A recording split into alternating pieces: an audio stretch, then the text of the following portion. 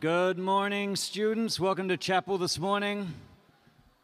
The beginning of a new school week for many of you. For those who had the early morning classes, glad for a time to just sing and worship God this morning and hear in His Word. And as we gather this morning, mid-semester for you as students, I know that's a point of weariness and keeping up and midterms coming up, but also living in a time where so much is going on around us, that we'll take this time to just truly set our eyes upon Jesus and set this time apart that we'll be refreshed in Him. My name is Graham Bergen. I'm an adjunct professor here and also affiliate artist in the School of Music. Also direct a summer school, Jehu Summer School of Music, which meets here every summer. But it's my pleasure to be here with you this morning. And whenever I lead in worship here and I lead in music in chapel, that as you come in this door and you bring both the testimony of what God is doing, but also the thirst and the longing on your hearts, that we call upon Him this morning. Would you stand as we open up in God's Word and we start off in prayer together? Psalm 63 says, "You, God, are my God. Earnestly I seek you. I thirst for you. My whole being longs for you in a dry and parched land where there is no water. I have seen you in the sanctuary and beheld your power and your glory, because your love is better than life. My lips will glorify you. I will praise you as long as I live, and in your name I will lift up my hands. I will be fully satisfied as with the richest of foods. With singing lips, my mouth will praise you." Let us pray. Lord, we have nothing here that we can give. We have nothing that is worthy before your eyes. Yet, Lord, you gave it all. And as Jesus gave it all on the cross, the fact that we can praise you as our Redeemer, we know that it has been fully satisfied. Lord, we are a thirsty people. We feel dry in so many ways. But Lord, you are faithful. You are sovereign, and especially so when we don't even see and understand because we don't have the answers. But Lord, you've proven yourself in the past. May we, even in this time, call upon your name, that we can trust in your faithfulness.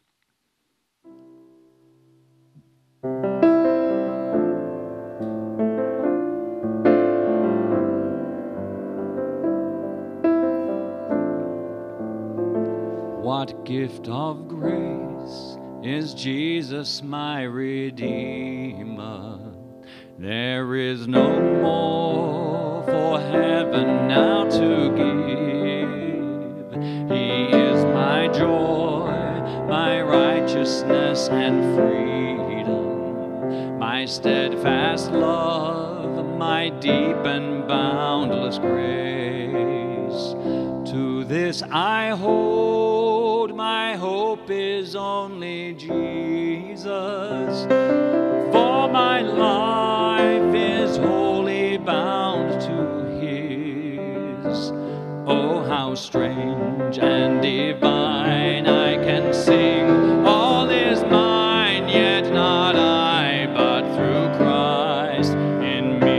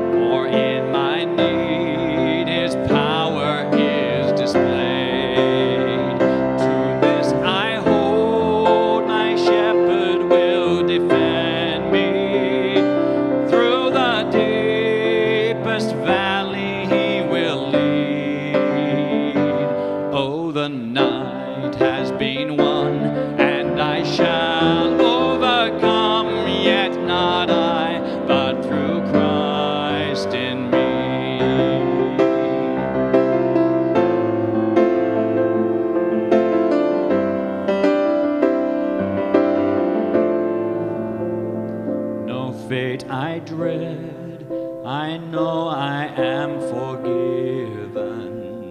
The future sure, the price it has been paid.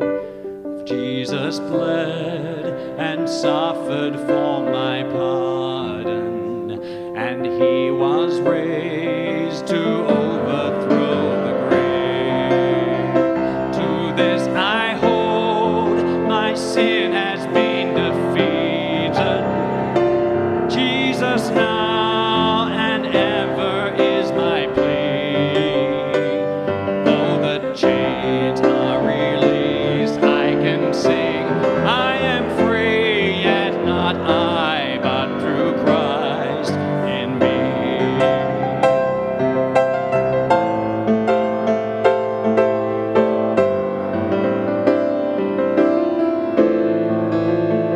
With every breath I long to follow Jesus, for he has said that he will bring me home. And day by day I know he will renew me, until I stand with joy before the throne.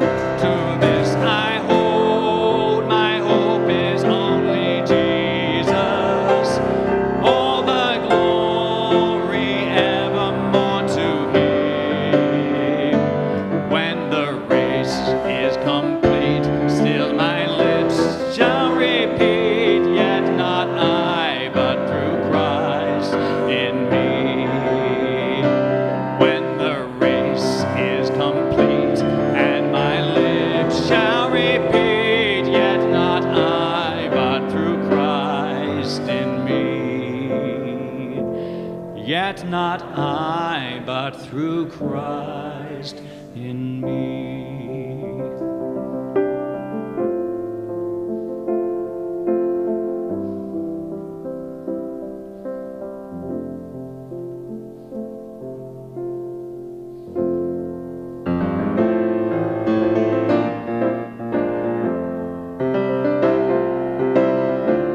His mercy is more. What love could remember no wrongs we have done?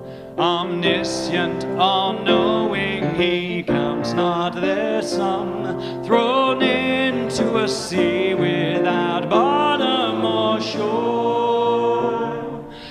Our sins, they are many, his mercy is more.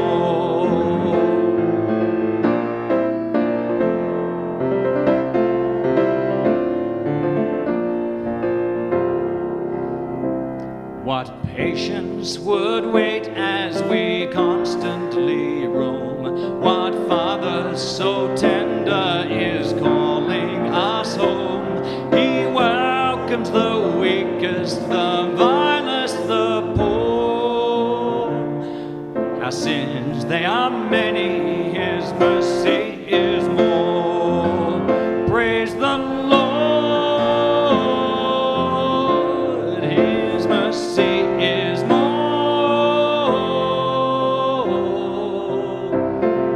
Stronger than darkness, new every morn. Our sins, they are many, his mercy is more. Praise the Lord, his mercy is more.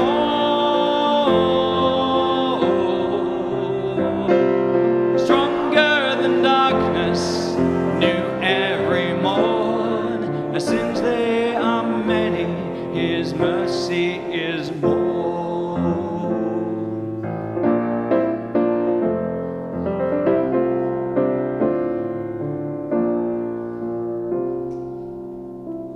What riches of kindness he lavished on us.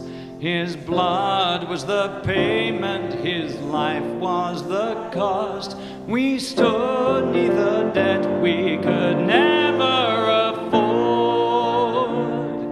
Our sins, they are many, his mercy is more.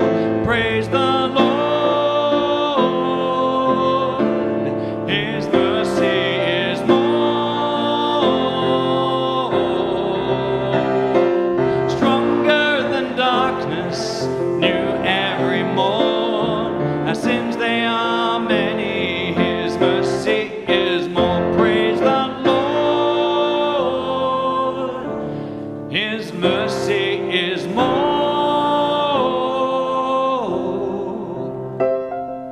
stronger than darkness, new every morn. Our sins, they are many, His mercy is more.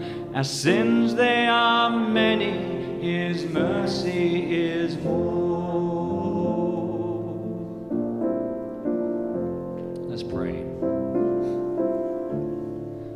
Lord, as we come before you, we have no right to approach your throne.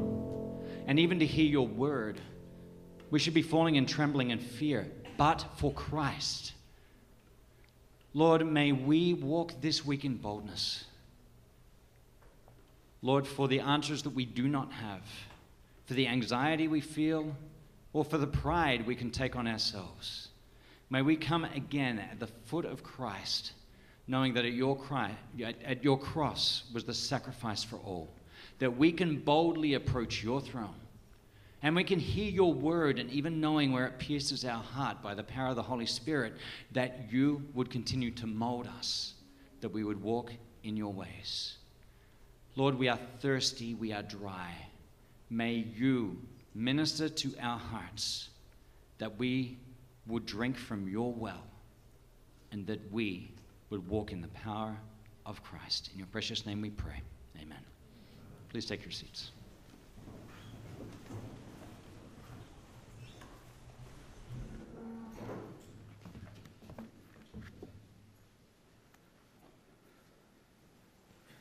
Thank you, Graham.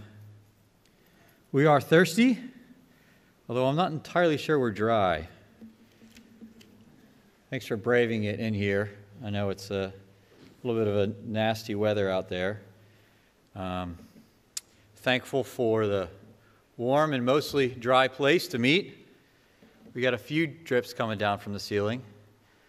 That's not an attempt to baptize any of you who haven't been baptized yet. But I'm certainly glad to see you all here. Everybody have a good weekend? Yes? Restful? Productive?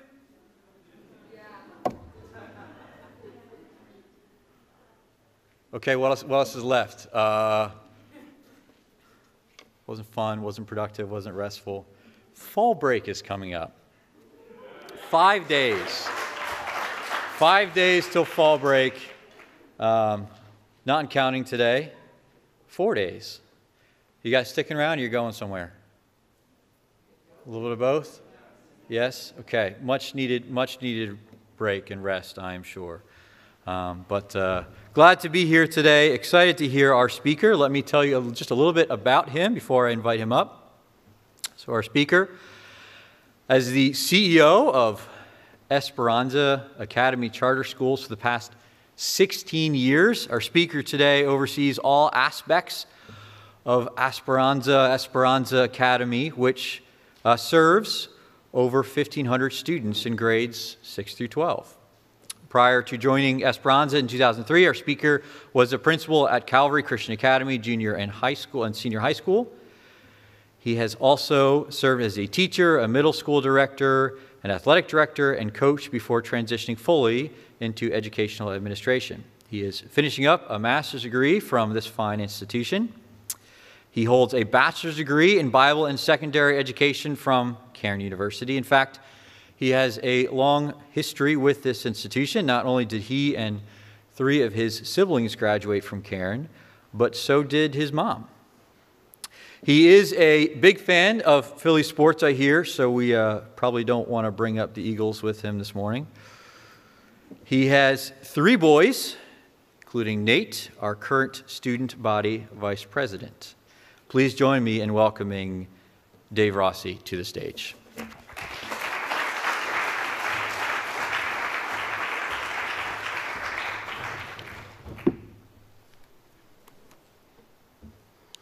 Good morning again, everyone. Thank you for the introduction, for the worship. And yes, it's a dark day in Philly sports, as it usually is. There's more dark days than there are bright days. If there's any Steelers fans, congratulations. You won the championship of Pennsylvania. Not that that means anything, but you did win yesterday. And hopefully Nathan made it to chapel today. I'm not sure, but if he didn't, I'll be deeply offended if my own son didn't show up for chapel. But hopefully he made it. And as was mentioned, I do have wife Stephanie, who is a 5th grade teacher, has taught in Christian school, but this year also she's a teacher in cyber school, as most teachers are, but it is a real cyber school, not a brick and mortar that's doing cyber education. And my other son, Zach, is a freshman at Liberty University, and then I do have a 9th grade son, Eli, as well, who is starting his high school years. So thanks for having me. And also, good, there's a clock in the back. I hear you have, some of you are going to lunch next, so I don't want to keep you. As came up this morning, just the worship, our sins are many and his mercies are more, and I'm thankful for that. And then with that thought, let's pray. Lord, we are thankful for your mercy because our sins are many, Lord. They're too many to count. And God, as I think about what you want to do with us even today, I pray that, as usual, God, your messenger is flawed, but your message is not. And I pray that your message would go forth. God, I pray that you would do that despite the messenger. We thank you for your word that we can count on and that we can rely on. And we praise you for that. And we pray that you would just speak to us through your Holy Spirit. And we thank you for your word.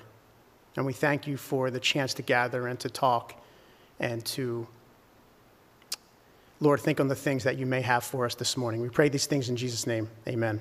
If you have your Bibles, open them to Matthew 25. We're going to be in verse 31 through the end of the chapter there. And as we do that, just a little bit about Esperanza. Esperanza charter schools are charter schools in North Philadelphia. Right down at 5th and Hunting Park is where 2 of our schools are. We have 4 schools altogether, all of them in North Philadelphia. And the interesting thing about Esperanza is how it was founded and what drew me there. And I want to weave that into this passage today. Esperanza, being public charter schools, just like any other public school was founded by the Hispanic clergy of Philadelphia that then founded Esperanza, which is a faith-based organization where a group of pastors got together and said, we want to do things in the community that churches really aren't designed to do. Economic development, running charter schools, things like that.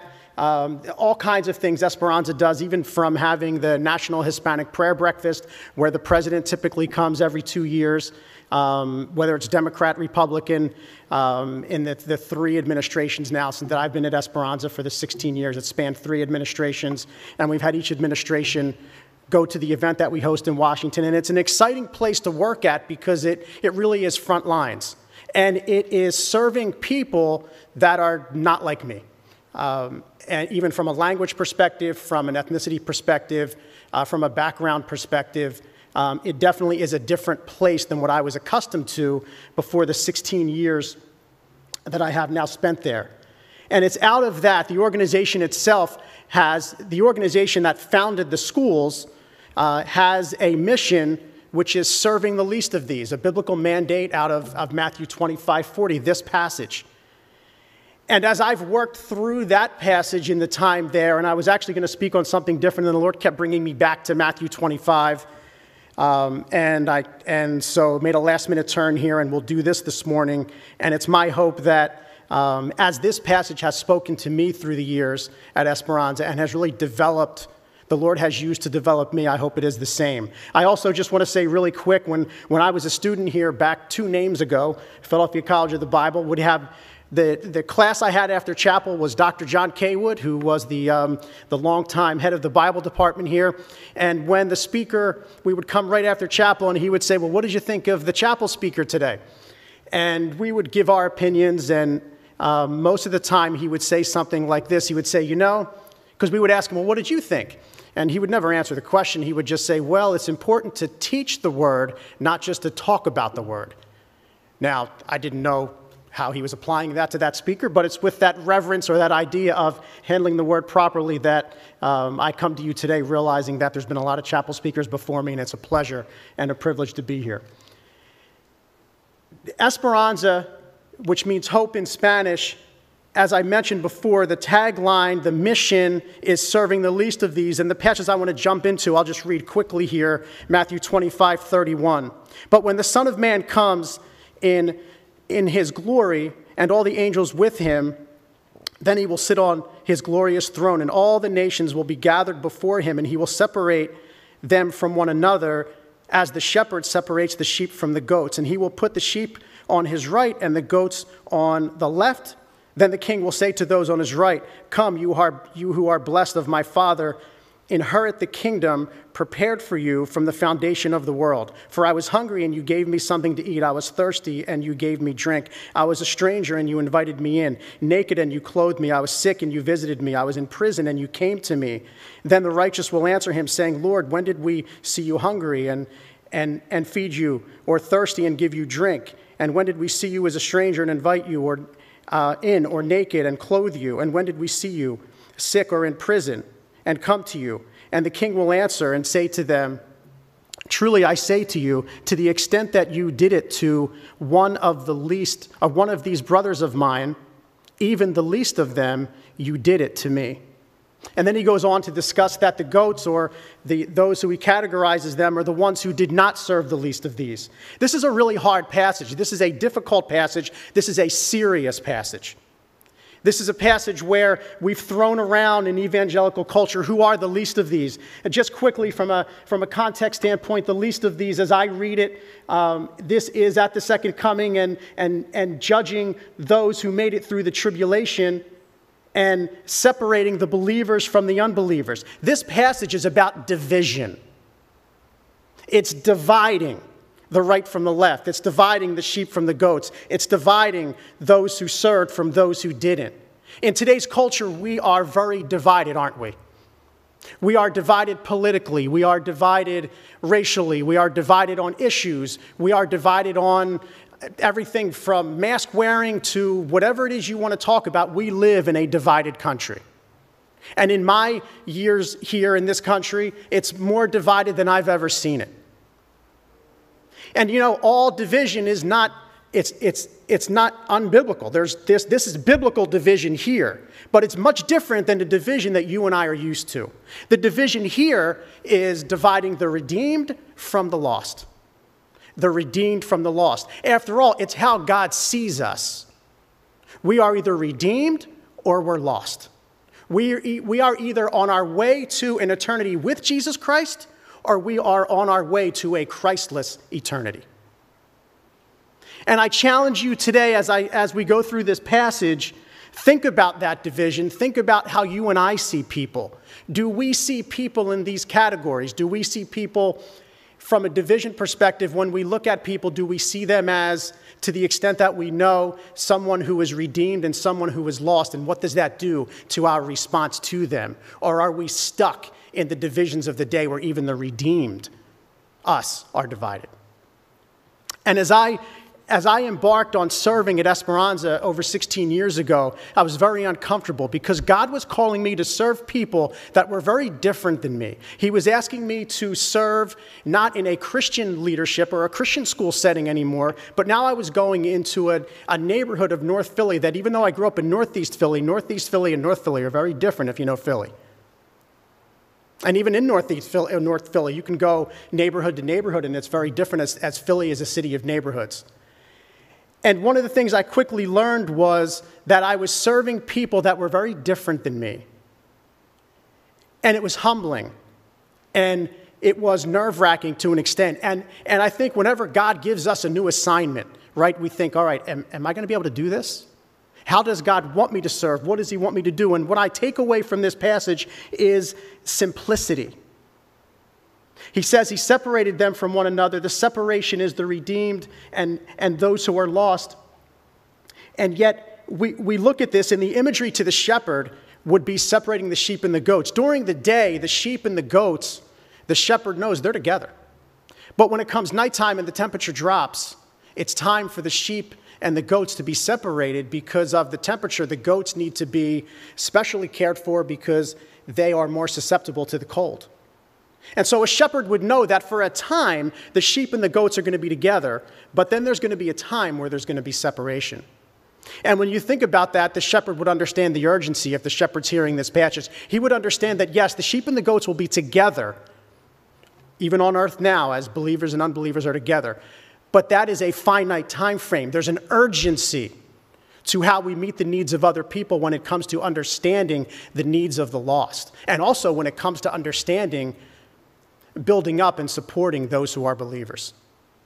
And so this passage becomes real when you realize and you see that the idea is what is distinguishing the sheep from the goats. Jesus is very clear. As much as you did it to the least of these, you did it to me. And what's the defining characteristic of someone who's redeemed? The defining characteristic of someone who is redeemed is they're known for meeting the needs of other people. Think about that for a second. If all someone had to go on in my life was, this is not teaching salvation by works. We know the Bible teaches salvation through Jesus Christ. Jesus says, I am the way, the truth, and the life. No man comes to the Father but through me. But the idea is here, this is not what serving others isn't what causes them to be a sheep. It's the evidence of being a sheep. It's who we are as sheep. We're called to serve one another. And if I look at my own life and I say, wow, is that what I'm known for?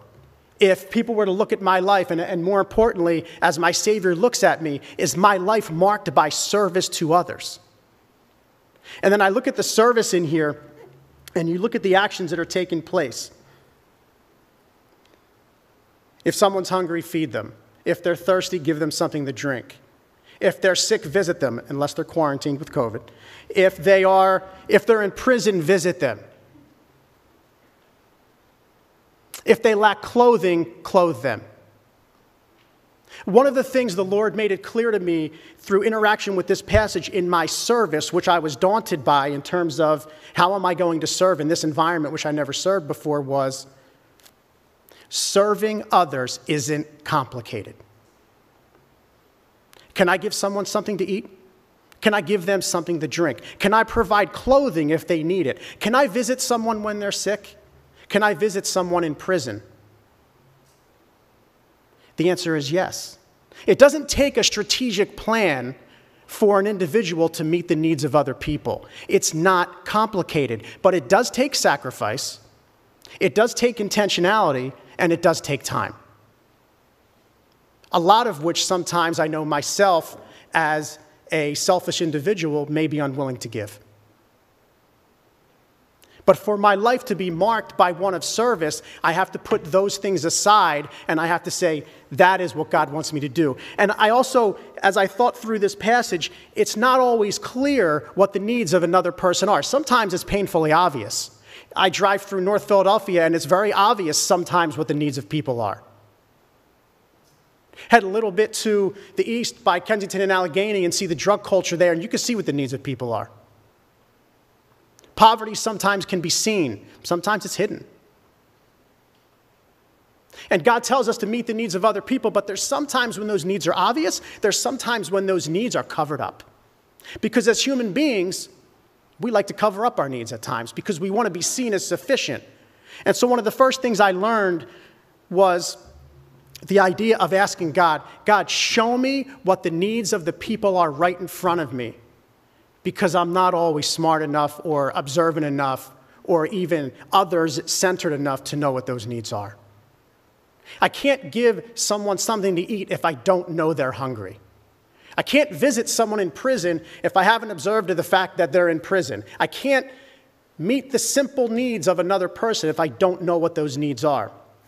I remember distinctly, it was probably about 12 years ago, and this had a major impact on my ministry down at Esperanza.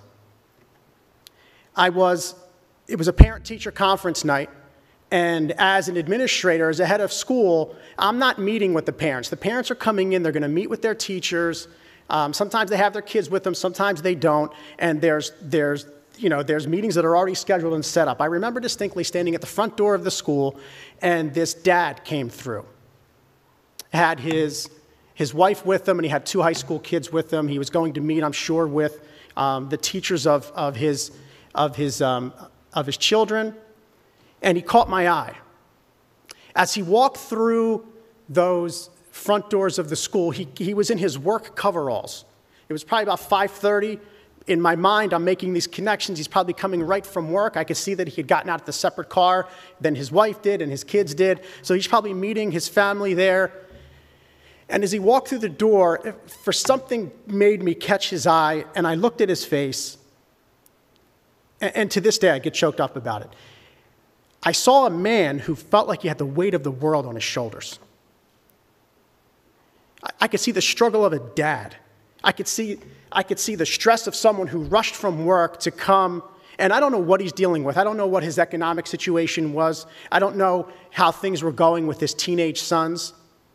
I don't know what his marriage was like. I don't know what his financial situation was like. I don't know what his work life was like and what kind of day he had, but he looked tired.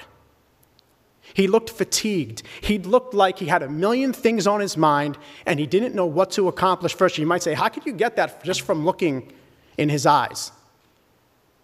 And all I knew the Lord was saying is, greet this man. Let him know how important it is that he's here and how thankful we are as a school that he's here. Say something kind to him because it seems like he needs it. But that's not what just caught me about this man. What caught me about this man was I looked at him and I saw his work coveralls, and I immediately flashed back to my own father, who would come home from work, and me as a kid, and we are with our parents, we don't know what our parents are going through. We don't know the struggles they faced. We don't know the heartaches they have. Sometimes we know them, sometimes we don't, but to know what this dad was going through, for some reason it flashed back to my own father, and watching him come home from work tired, eating dinner, and then going out and working another job and even another job after that. And immediately I had this compassion for this man, not even knowing his situation because I saw my own father. And one of the things the Lord taught me that day was you work with people that are different than you. And one of the things I learned about diversity early on, even before I worked at Esperanza, is God created different races. He created ethnic. He's the founder of it. He created skin color.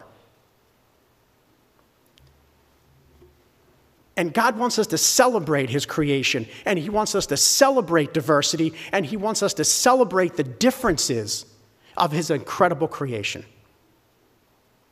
But there's also something else that's important when you're serving someone who's different than you are. It's the reality that in many ways we're all the same. We have the same struggles. We have the same cares in this world. We want the same thing for our kids. And there's basic needs in every human being that need to be met. And that evening marked a new compassion in me for the people that I come in contact with. And I never had a conversation with that dad to find out what the issues were because there wasn't time and the Lord wasn't calling me to do that. He was calling me to show kindness. And one of the things I looked at was just meeting the simple needs of other people. It's not complicated, but it does require a heart that says, God, today, show me what you want me to see today, because on my own, I won't see it. Show me who the people are in my life that are already around me who have needs to be met that if I'm not observant to them, I'll never know. And God, burn in me a compassion for other people to reach them for you, to show compassion. You might say, yeah, those are simple needs, Dave, but I'm a college student. I don't even have a provision for myself, let alone to give to someone else. Yeah, God does call us to give to others, but sometimes you don't even need to have the possession that he's going to ask you to give. I think of Jesus feeding the 5,000. Those disciples were there. They didn't bring any food, neither did Jesus. Little boy brings fish and loaves, and what happens? 5,000 and more are fed, probably upwards of 15,000 that day, by disciples who didn't have a thing. They had nothing. All God says, you serve. I will provide everything you need to meet the needs of the people that I place in your path. And then what happened? They serve, and guess what? There's 12 baskets left over for them.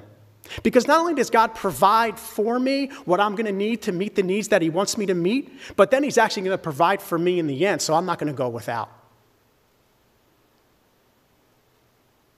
And he's calling us to be marked as a people that do that. Is Cairn University known for serving others? Am I known for serving others? Are you known for serving others? Does the world look at the church and say, that's what they look like?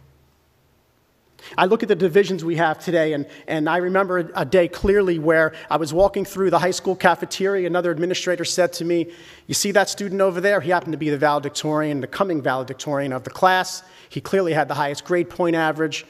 And he said, "That student's undocumented and he doesn't know it," which means no financial aid. He didn't know that he was undocumented.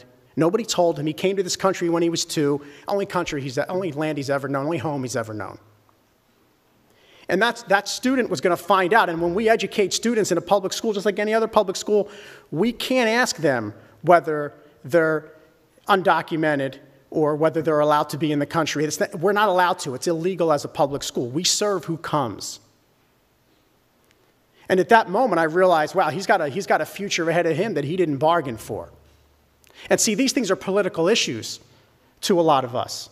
There was research done that I saw from back in 2015, and it was to the evangelical community. And what it said is you can pick any of the above answers. You didn't have to, it wasn't either or. So it was, how do you feel towards immigration or immigrants in the United States? One of the answers was they are a threat to the economy. One of the answers was, again, this is to evangelicals. One of the answers was it's a chance to reach people for Jesus Christ. Another one was it's a chance to show love to other people. And again, you didn't have to pick one. You could pick all of the above.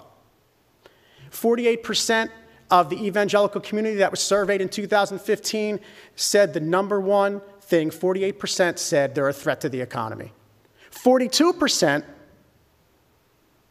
said it's an opportunity to reach them for Jesus Christ. And yet we see politics. We see the left or the right. We see what American culture and the media and political parties and whatever we see this on, we see it through that lens. You know what God sees? He sees redeemed and lost. And he sees us as the conduit to meet those needs. And when you look at things that way and you say, God, show me the issues that are in front of me and help me to see things from your perspective. You know, in Romans 15, Paul says the calling on his life is to take the gospel where it hasn't been taken before, because he doesn't want to build on another man's foundation. What would Paul think if he was living in modern-day United States and he was looking at the issue of immigration? Do you think Paul would be thinking, well, it's a threat to the economy more than it is a chance to reach people for Christ? We laugh at that. But yet, as a group, that was the number one. Of course, none of us were asked that because we would have had the right answer. But we see this, and we see obviously how perspective can get skewed and it can get taken off course from meeting the needs of those that God places in front of us. So again, the distinguishing mark of a believer in Jesus Christ is that they meet the needs of others. And in order to meet the needs, we need to see the need. It's a serious passage. And as we think about what it is, and I'll close with this as time is short, the actual passage is talking about the least of these, the least of my brethren. Many scholars look at that as being the Jewish believers during the tribulation, and to the fact that as they were persecuted, that there were other believers that ministered to them. Whatever your view on that passage is, and I'll leave that up to you as you study it and so forth. But guys, we live in perilous times. We're in the middle of a global pandemic. We're in the middle of a divisive election. We're in the middle of mores changing, morality changing in front of us. We're in a place where there's more need than we've ever seen. There's economic uncertainty because of the pandemic and all other things, and there's perilous times. But that just means there's more needs. So that means we live in opportunistic times. And I'll share this with you just before you go, and you're going to say, Dave, you're all over the place, right? But here's one of the things. If we're looking at even meeting the needs of other believers, 8 Christians are killed every day for their faith around the world. Every week, 182 churches or Christian buildings are attacked. Every month, 309 Christians are imprisoned unjustly. 260 million Christians worldwide live in a land that is high or severe in terms of its levels of persecution. You might say, what does that have to do with everything else you talked about? It sounds like there's just way too much. How do I even speak to that? There's the needs of the unbelievers. There's the needs of the saints being persecuted. There's the needs of believers and unbelievers all around us. Where do I start? How do I live out Matthew 25 in the midst of all those needs? You don't have to look far, but you do have to look. And you have to ask God, what is it you want me to do today? What are the needs you want me to meet? And I'm convinced that God has wired all of us to meet specific needs. He's preordained acts for us to do. God, what is it that you want me to do? And as you leave today, I pray that it would be fresh on your heart, that you would be marked as Matthew 25 is with the sheep, that we would be a people that meet the needs of others, the ones that he's placed us in front. And when you are meeting the needs of someone who's different than you, have confidence. You have everything you need to do the job God wants you to have or wants you to do. He will meet those needs. He will give you what you need, and he will also take care of you in the process. Let's pray. Lord, I thank you for how much you love us. I thank you for saving us. I thank you for our eternal security. God, help us to be a people that lives out your faith by meeting the needs of others around us. We praise you for the opportunity. Go before us. Give us fresh opportunities today. Give us a fresh perspective, fresh observation today. And God, thank you for your word. And thank you for the saving grace of Jesus Christ. Amen. Have a great day, everyone.